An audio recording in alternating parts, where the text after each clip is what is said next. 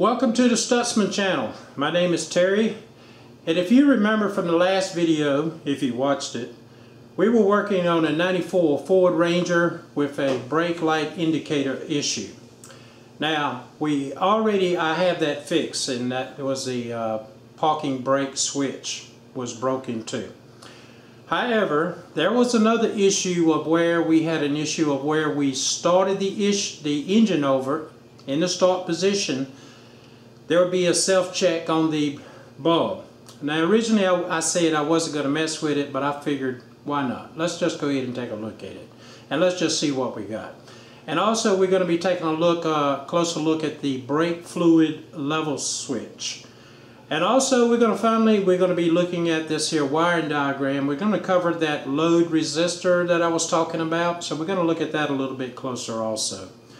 So just so that you don't, if you didn't see the last video, and I'm talking about the where you turn it over to the start position, the brake light indicator should work. Here's a clip of where I'm going to show you in the last video, for the ones that didn't watch it, of where the brake light indicator does not come on. And then we're going to find out why it's not coming on. Again, lower left corner. I did not see it come on. Okay, so now that you've seen that, let's take a look at the wiring diagrams and let's cover that a little bit. Now, doesn't this diagram look familiar from the last one? Okay, so it's the same diagram.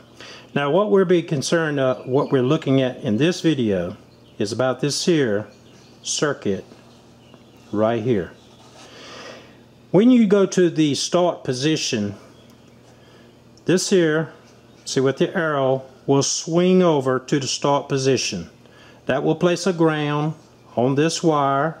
It will go through this here switch, not through the switch, but there's a common terminal where there's two wires attached, and these two wires are on the same point. So it'll go through, it'll come out, it'll go through the diode, and then it places the ground on this side of the light.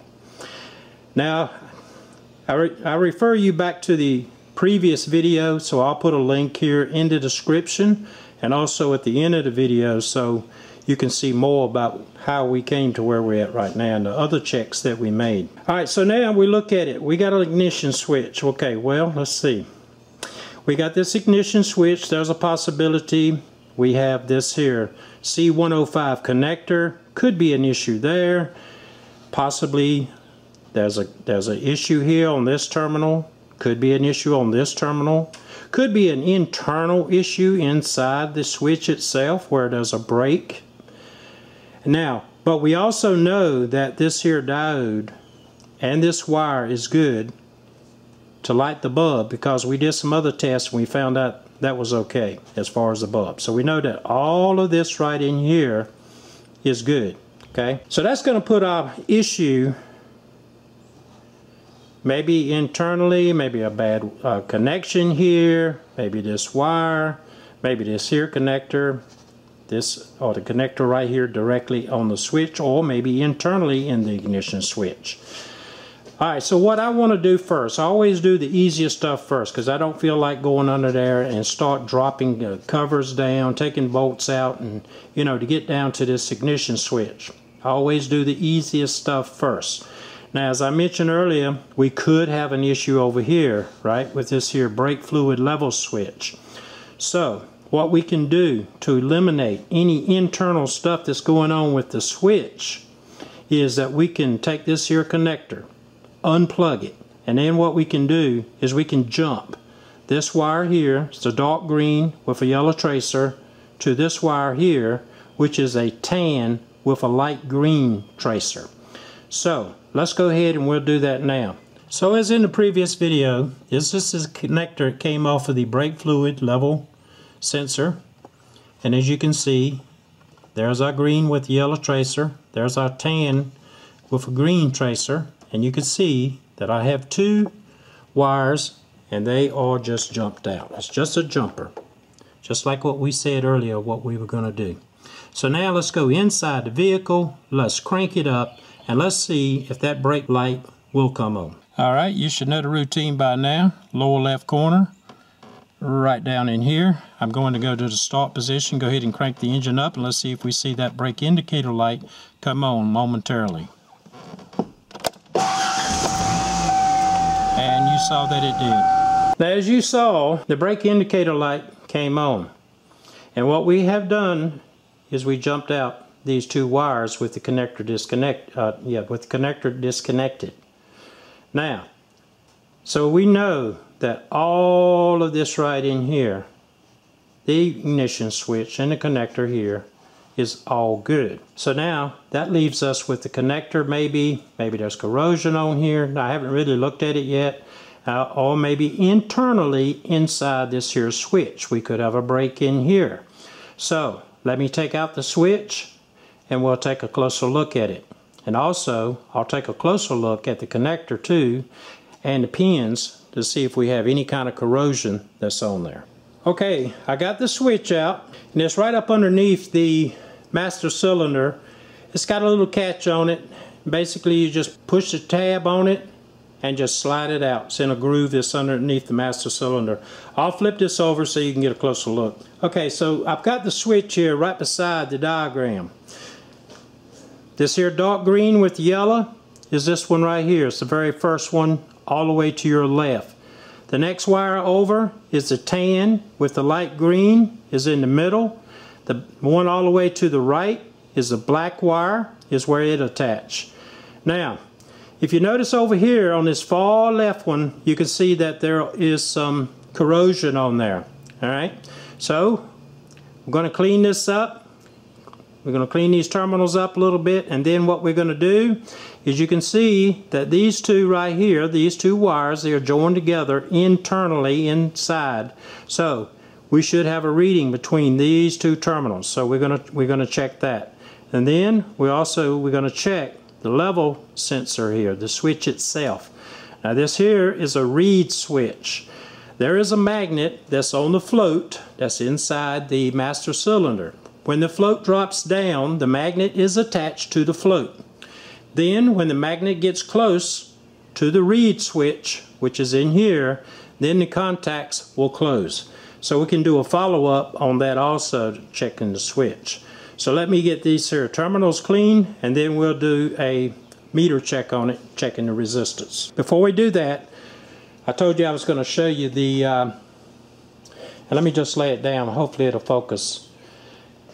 This part right here, there's a little tab right there, and basically you just kind of lift up, there's a piece of plastic that goes over top of it that's underneath the master cylinder. I took a pick and I just lifted up that piece of plastic so it will clear this tab, and then I came from the back side over here. This will be closest to the fender, and then all you have to do is push it out in that direction.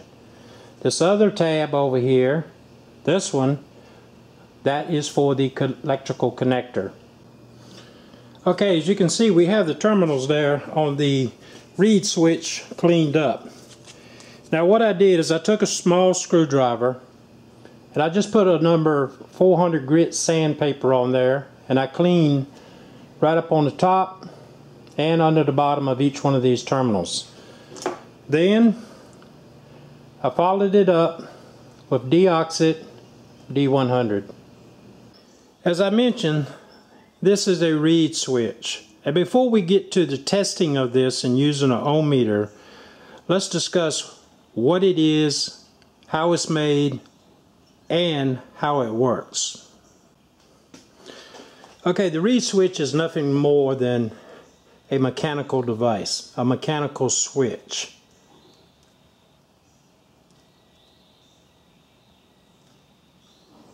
There's two metal strips, usually made out of a nickel iron alloy, so it will be a ferrous type material which will become magnetic in the presence of a magnetic field.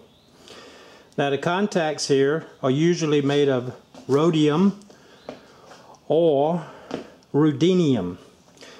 Now this gap, and you can get this here in different configurations. This in this case is normally open without the presence of the magnetic field.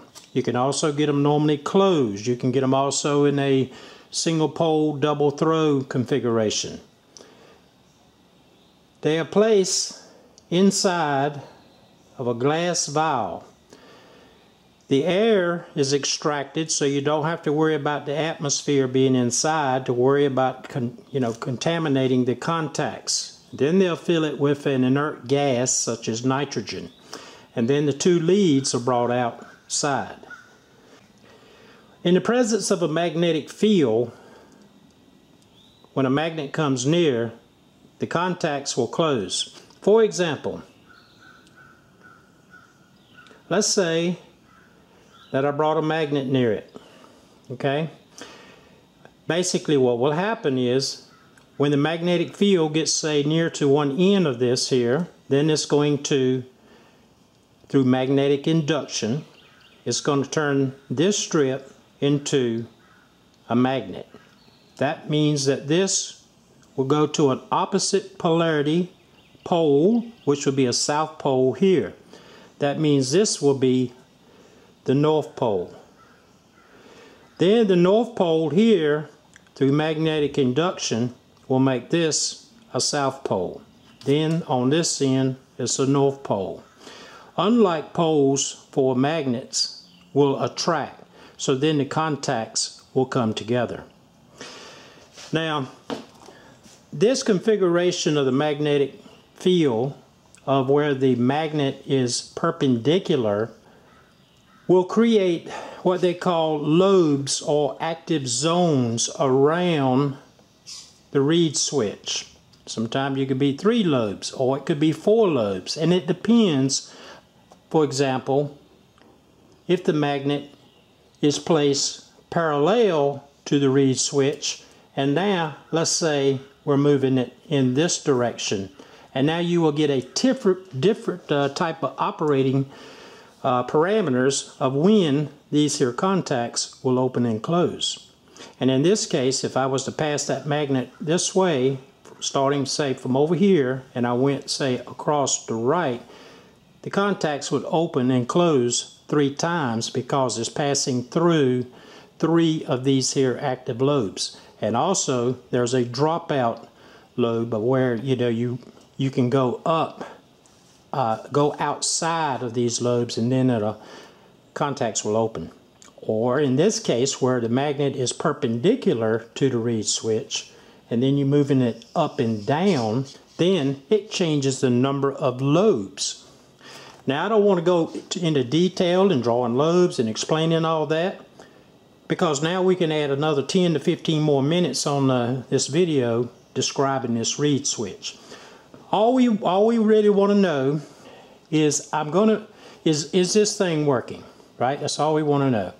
However, if you want to know more about how a reed switch works and all of these here lobes that I'm talking about, and all of these different configurations of how you can place the magnet and how you move it, and how it will totally change the parameters of how this here contacts will open and close, I encourage you to take a look in the description. I will put a link to a video. I think it's the best one on YouTube that describes a reed switch, describing all of these here different magnet configurations and how it actually works. Got a nice animations. It's really good. Even a super text. I encourage you to look at the video. Now what we're going to do is I'm just going to take the magnet and I'm going to put it in this position, right? So if I come out here on near the end of this here reed switch, then this here should close. If I was to bring the magnet over on this end of the reed switch, it should close. If I take the magnet and put it directly over the center of the air gap, what do you think the contacts will do? If you said that they will close, you're incorrect. They will not close. It will remain open. And if that doesn't make sense to you, that's why you need to go take a look at this video so you can understand why that will happen. Okay, so enough of this right here. Let's get to checking this here reed switch out and see what kind of condition it's in. Now as you can see, I have these two terminals here. This is where my ohm meter leads are connected up. My red lead is connected to this terminal where the dark green with the yellow tracer wires connected would connect, and my green jumper lead right here is connected to this point right here, which is the tan. Slide it so you can see it a little bit, which is the tan light green tracer. That's where that wire would connect. Okay, now if you look at our ohm meter, you can see that that's 0.3 ohms, and that's a good reading because it's just showing us this here internal connection inside this here brake fluid level switch. So it looks like our issue that we had with the brake indicator light not coming on in the start position was more than likely, it looks like, corrosion. Now I'm going to take and move the green jumper lead over, and I'm going to put it right over on this terminal.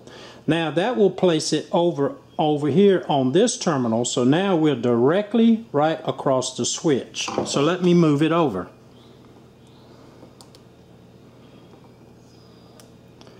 Now if you look at our ohm meter, you can see that we're at about say 2.6 megohms. Now remember, this is just a standard switch. It's a mechanical switch.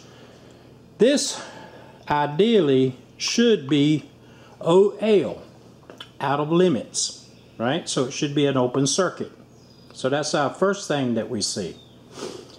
Now let's take and get a magnet. Now I have the magnet here. You can see that I've got it marked. It's with a north and a south pole.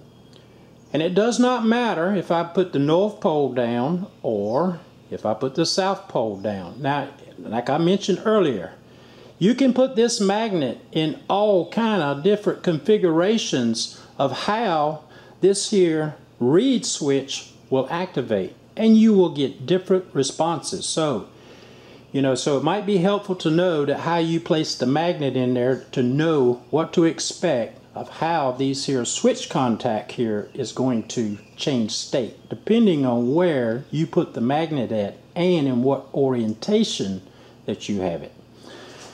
So let me get over here, and I'm just going to use the north pole. Like I said, it doesn't matter. And I'm just going to turn the reed switch sideways. Now remember, I said the reed switch is located right in here. So I'm going to bring the magnet in near one end of where that contact would be. And if you look, you can see we got 0.768 kiloohms, 768 ohms. Now remember, this is just a switch. That should be a lot lower. Now watch what happens when I move the magnet upward. I'm going to the center to where the air gap is. Remember, that's where the magnet should open it. And if you saw right in there, that is where the center of the contact is. Now you see we're back to 2.8 megohms. Okay? Now I'm going to move it up. Now you see how it closed. Now I'm on the other side of the contact. Okay?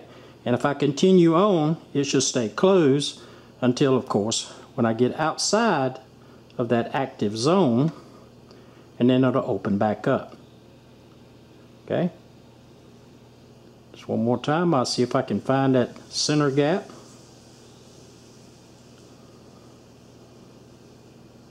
There it is. Whoops. Just went by it. Right there. So you see it? Right there. It's very, very small.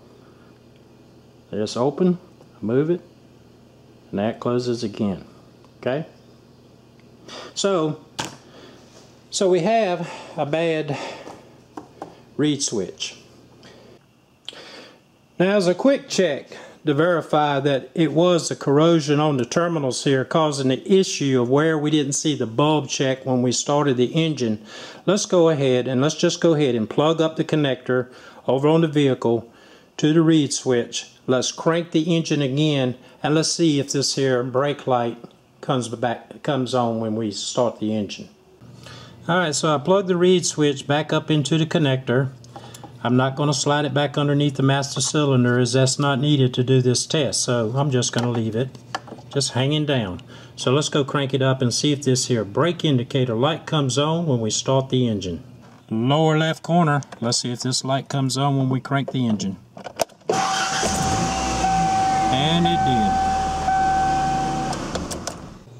Now, since we saw that brake indicator light come on when we took and started the engine, that pretty much looks like it was the corrosion causing the issue on that. So now, let's take a look and let's see what a new one tests like. For anyone that's interested, this is the Motorcraft number for that brake fluid level switch. Okay, we have the same original setup that we did earlier on the old switch of where we're checking this here internal jumper. And as you can see, it's the same thing, 0.3 ohms. Now let's take and move the green jumper over. Sorry about that, guys. And let's move the green jumper over just like we did on the other switch. And now, what do you notice? In the other switch, we had about 2.5, 2.6 megohms. Here, we have OL, out of limits, which is good because it's a switch. That's what it should measure. Now, let us get the magnet and let's see how it works on this one.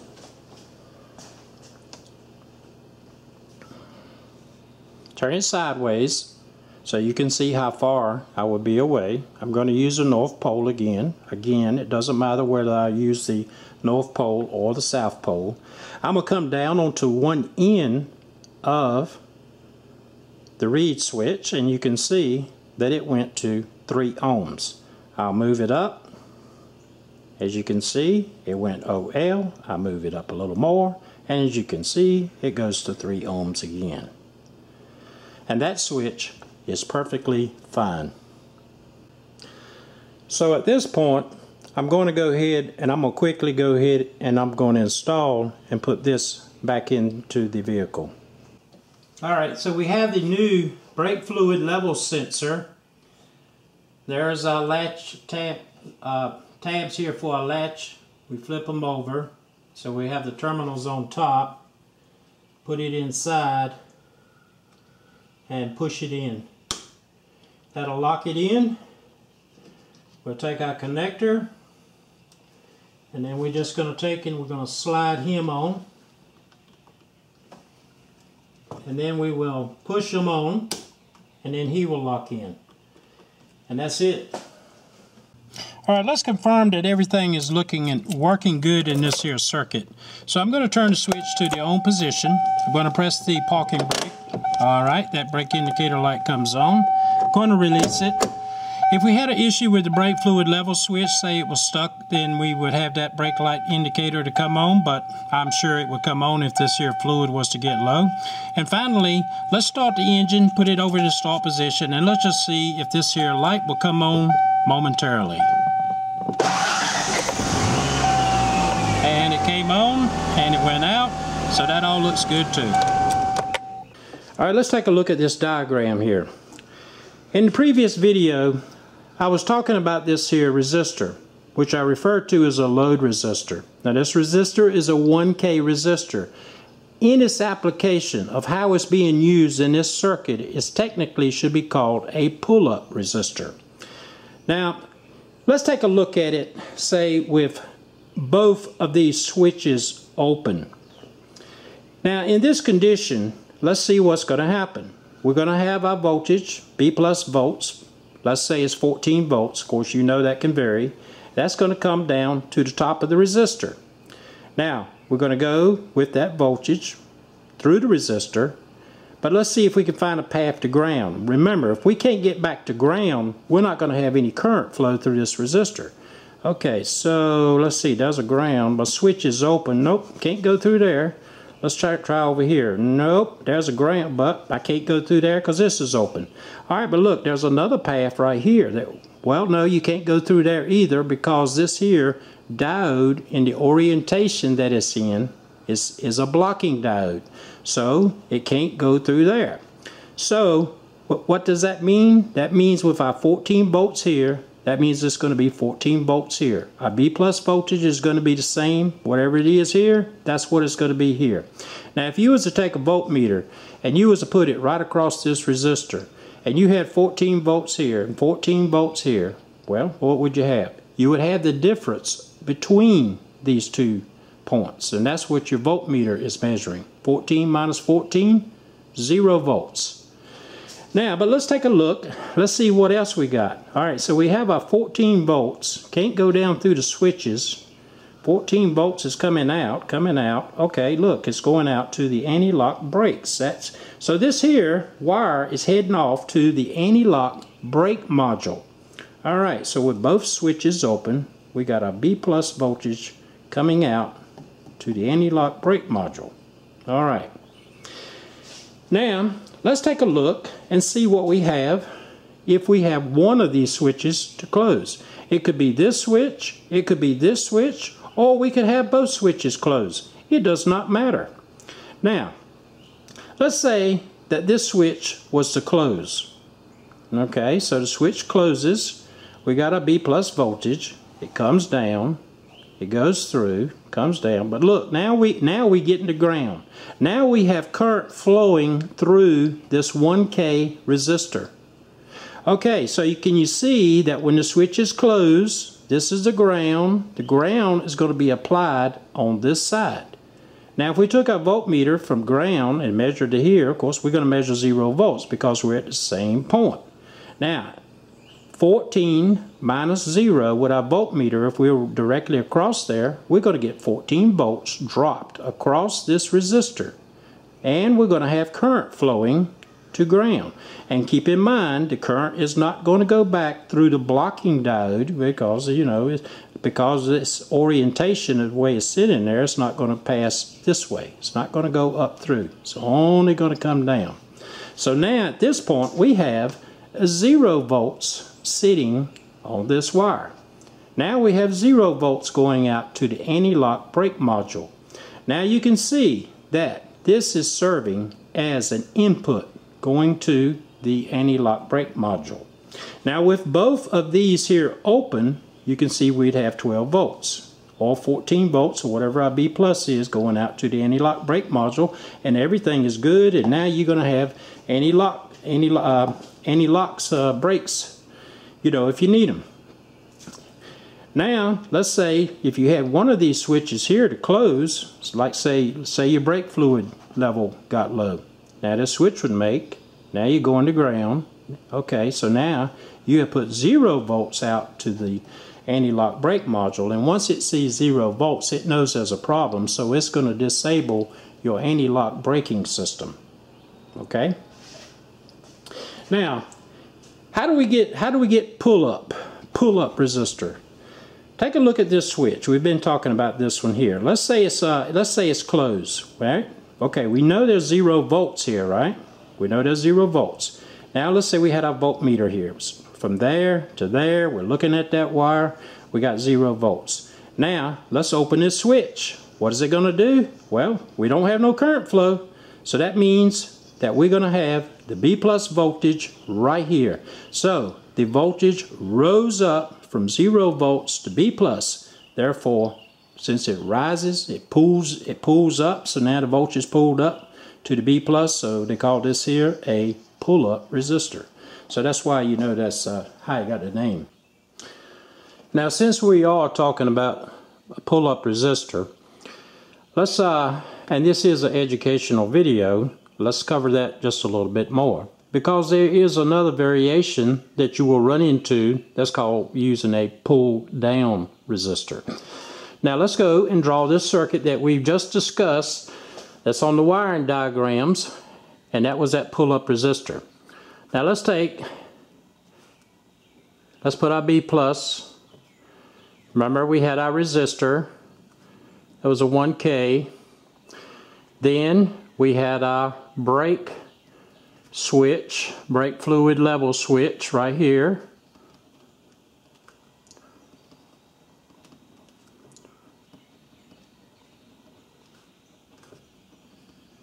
All right, and at this point right here is where we went to the ABS module, which is an input. Okay. Now, just exactly like we had on the wiring diagram. Now, this right here, as we already mentioned, that's the pull-up resistor. All right, now let's draw the other variation of this where we use a pull-down resistor. Again, we have our B+, but now this time we're going to take these two components, the resistor and the switch, and we're going to flip them. So now, let's say that our brake fluid level sensor is in this here, or level switch is in this position. Now we're going to go down to a resistor, a 1K, and now we're going to take this point and we go out to our ABS module, which is an input. Now you see the difference in it? Look at it with the switch open. The way to determine about which way is it going to be a pull-up resistor or a pull-down resistor. By the way, let me write that in here. This is our pull-down resistor, which is right there. The way you can tell is by look at the switch when it's in the open position. Then, with the switch open, what is the voltage at that point? Well, this one here with the pull-up resistor that we have on the wiring diagrams we discussed, you can see that you will have B+ here. But now take a look at this one. With the switch open, you can see that we will have 0 volts here. So it's exactly backwards. When the switch closes here, you will have 0 volts when switch is closed. Down here, when the switch closes, you will have B+ when switch is closed. So the way I keep up with it is look at it with the switch open and then look at what the input is doing. Is it at B+ or is it at 0 volts? If it's at B+, then that will be a pull-up resistor. Down here, again, look at it with the switch open. Then look at your voltage. If it's 0 volts, like in this case, then this will be a pull-down resistor. Or you could actually remember it about where the resistor is at. If the resistor is tied to B+, then it's going to be a pull-up. If the resistor is tied to ground, like in this case, then it's a pull-down resistor. Hopefully that's clear as mud for you now, right? Now let's take a look over here. Last thing, we're going to wrap it up. Let's take a look over here on 42-1. This is this wire taken off. Take a note of the wire color. It's a tan with a light green tracer. So let's flip over there and we'll take a look and see where this wire goes. Alright, here's our page 42-1, and if you take a note, you can see there's our ignition switch, there's our brake fluid level switch, just like we saw from the previous page, and here is the wire, the tan with the light green tracer right here, heading off like from the previous page, heading over to the anti-lock brake module represented by this here rectangle, and as you can see right there, brake fluid level input. And so we already learned that if you had 0 volts on here, then we know that the anti-lock brake module is going to disable the anti-lock braking system. And if you got B+ voltage coming on here, then it knows everything is good. And hopefully, if you don't have any other problems coming in as an input, say to your anti-lock brake module, then you should have anti-lock braking system working. Okay, so that's going to wrap it up. So hopefully that's a little bit clearer on what that resistor and what its function was. Okay guys, that is going to wrap this video up, and I hope you found it useful. A lot of this stuff, you know, I'm looking at it for the beginners who's starting out, just taking something step by step, going through it, find out how the circuit works. That's the key to everything. And especially if you're a DIY guy, so it's really no excuse, you know, why you can't, if you get your manual, sit down, study it, read it, watch some other videos out there. There's lots of great channels out there that you can learn from. Not like in the old days where you had to maybe go to a library or buy yourself a book. So stay with it. I wish you all the success in your repairs. And we still got some other issues with this truck. You know, I got a check engine lights on, the ABS light pops on and off, you know, so, and that's been going on for a little while. So now that I'm retired, I got a little bit of time here, so hopefully we can catch you in the next video and we can take care of looking at some of these issues and see what's going on there. You guys take care. We'll see you in the next video.